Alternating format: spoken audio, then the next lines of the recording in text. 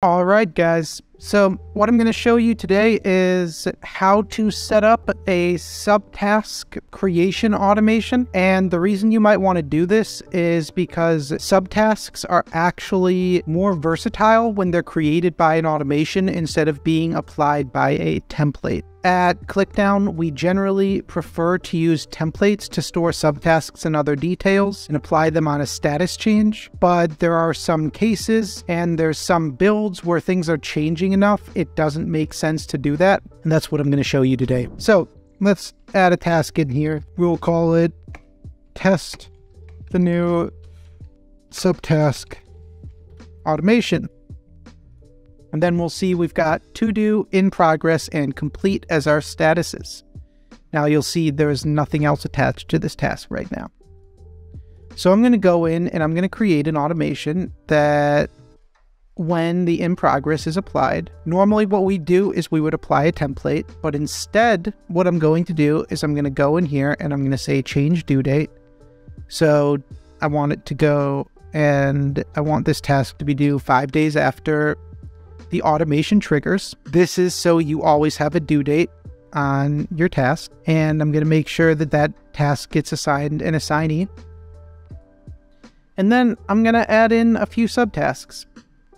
And I'm just going to do 2 here. But I'm going to show you an example in just a minute on when we actually had to create 2 separate automations because we were creating so many. And so when I use this create a subtask automation, then if I leave the parent task blank, it's going to apply to the task that triggered it. So the first one might be check off all the reports in the document related to task name.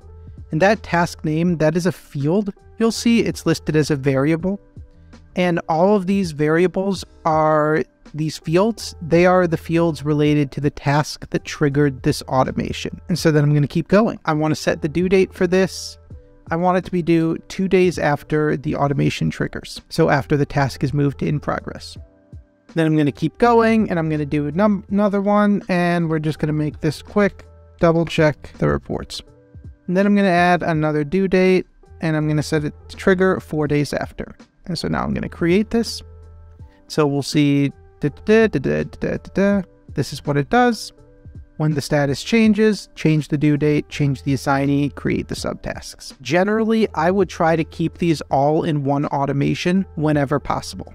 So if I already have a change due date, change assignee on status, I would generally add the subtasks to it. Now, when I apply this, and if I go back in here and I edit this and I decide for these subtasks, I actually want assignees. Then if we jump back in here and we create another one of these and we do that and we hit that,